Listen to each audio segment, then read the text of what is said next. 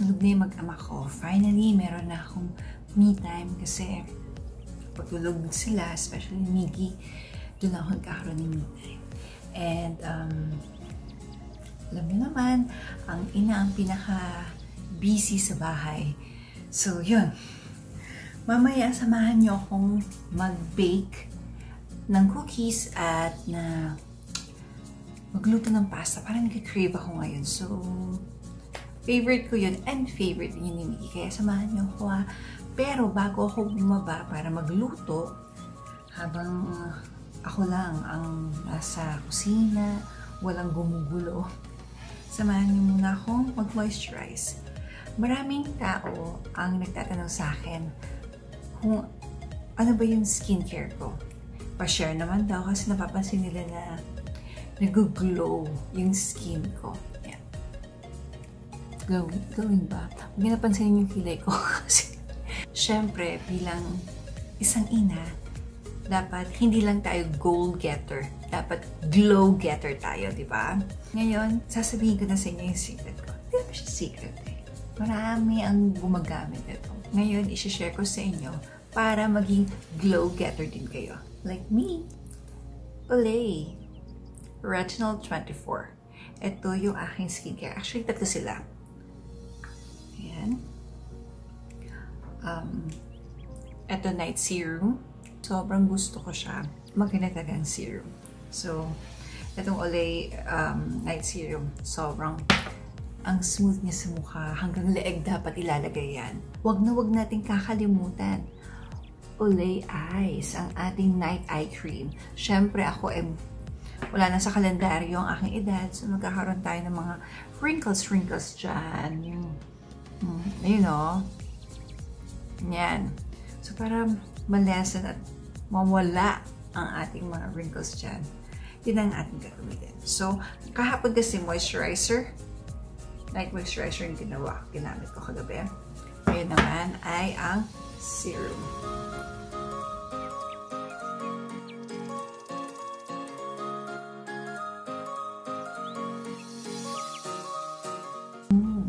Ganda. Feel na feel ko naman.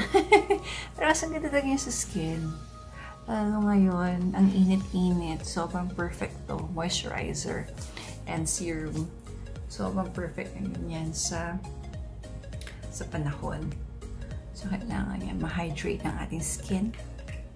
And of course, ang ating night cream.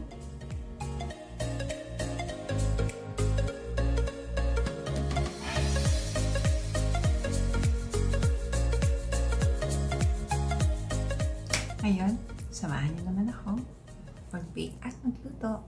Ito yung naiwanan ko kanina sa kusina kasi kailangan kong patulugin si Miggy.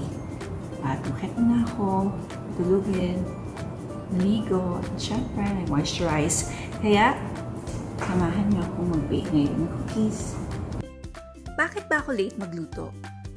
Para pagkagising na mag-ama ko, may food na naka-ready. Initin na lang, mas tipid pa sa oras, mas mabilis at lalo na kapag gutom na sila. Mahilig na talaga ako magluto pero mas pinag-aralan ko to nung nagkaasawa na ako. Syempre bilang isang homemaker, dapat hands-on tayo sa lahat. Ilalagay na natin sa oven and wait until 12 to 15 minutes. First batch. Ngayon naman, habang naghihintay tayong magluto o mag-bake yung cookies, magluto naman tayo ng pasta sauce.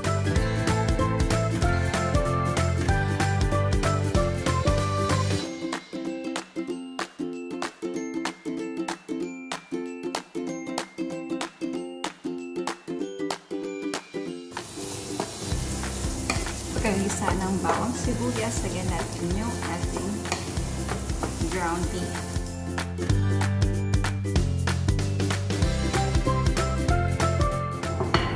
Salt and pepper.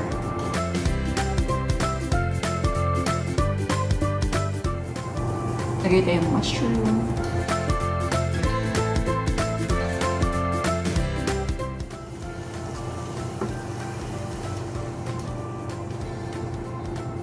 Tomato sauce.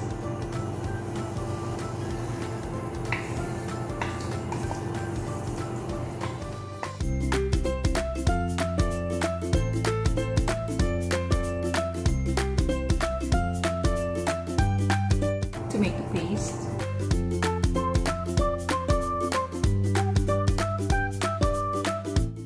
Basil. Ito yung galing sa aking garden. Basil.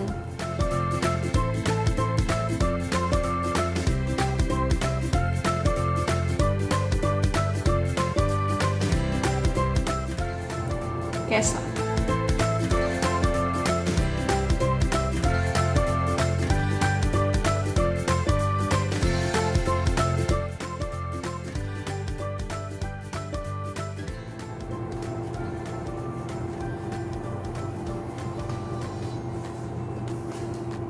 Tikman natin.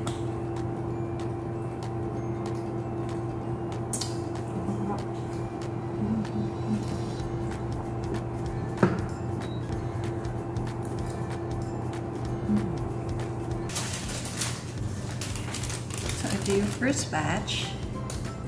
Ito yung first batch. Pinalamig ko lang siya doon sa likod. And nailagay ko na sa oven yung second batch.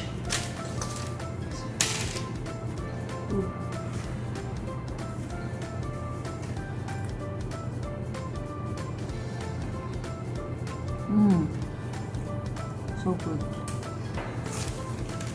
Masarap to sarap. Gatas. Ang gusto ni Miggy ito dinidip. And si Chito. Mas marami siyang nakakain na chocolate chip cookies kay Miggy. Minsan nakikita ko ito, tinatakas niya ito. At nagbabawalan ko siya sa medyo matamis. Alam mo na, hindi na bata ang aking asawa. Pagtingin ko sa orasan namin, 2 AM na. Usually, hindi ako natutulog ng ganito ka-late. Pero, ang daming ginagawa ngayon and lahat naman nasa bahay. But, it's okay. And, sama-sama kami, bonding time. And pagising naman ni Miggy at ng aking asawa, pagkain sila. At para sa akin kasi, me time na tong pagluluto na walang gumugulo dito sa kusina. So, at deserve ko naman siguro kumain ng macaroni ngayon.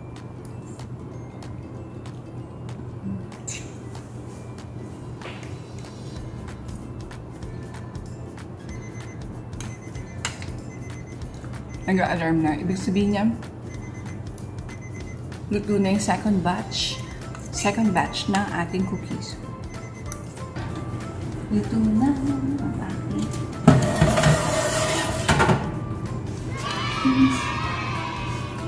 Ayan. Luto na ang ating mga cookies. Ilalagay ko lang siya dito sa lalagyan. Ang hirap po mag-isa ka. Tulog na kasi mag-ama ko. At hindi ko naman pwedeng tawagan si Chito dito para tulungan ako. At baka magising si Miggy, wala siyang kasama. So, yan, nilalagay ko lang dito. Tapos kukunin ko na yung second batch para pagkagising ng aking mag-ama, especially si Miggy, meron siyang cookies. At ngayon naman, tapos na ako magluto, tapos na ako mag-bake, magliligpit ako. Para paggising namin, syempre may angels ako. Ayoko naman na paggising nila ay magulat sila na napakarumi ng aming kusina. So, huhugas ako ng lahat ng ginamit ko dito. So,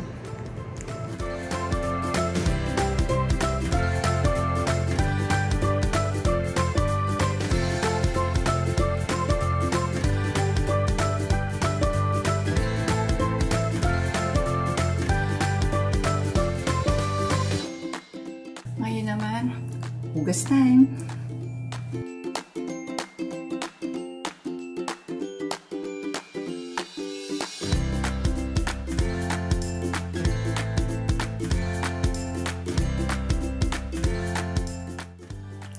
Bago ako umakyat sa kwarto, mag-arrange muna tayo ng flowers. Nagkupit ko na to kanina, yung dulo niya. Tapos, arrange lang natin. Samahan niyo ako. 3 AM na. So, kailangan ko na umakyat. At igising pa rin ako ng medyo maaga-aga. We'll see kung 6 makakagising. Pero kailangan. And don't worry kasi nagnanap naman ako. Pero sa mga panahon, nagpupuyat kayo, kailangan talaga moisturize your skin. Kasi ang hirap niyan kapag puyat kayo ng puyat.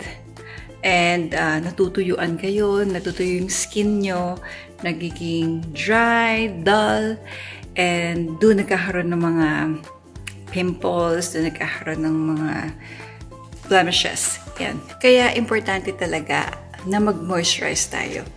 And I recommend Olay Retinol24. Yan, nakikita naman sa aking skin. Kasing ganda pa ng sunflower.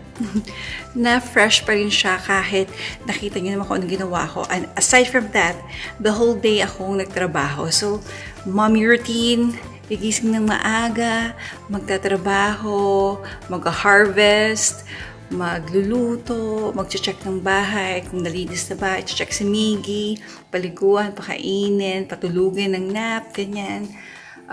Nap time niya, syempre. And nakakasabay naman ako minsan sa nap niya. Bukas, gigising, well, actually, mamaya mga 6, gigising ako. Kasi maghahain pa ako, breakfast. Titingnan natin yung skin ko mamaya. Kung morning after, not a disaster. So, good night! 3:30 AM na. Nakapagsipilyo na ako. Natutulog na ako. Inaantok na talaga ako.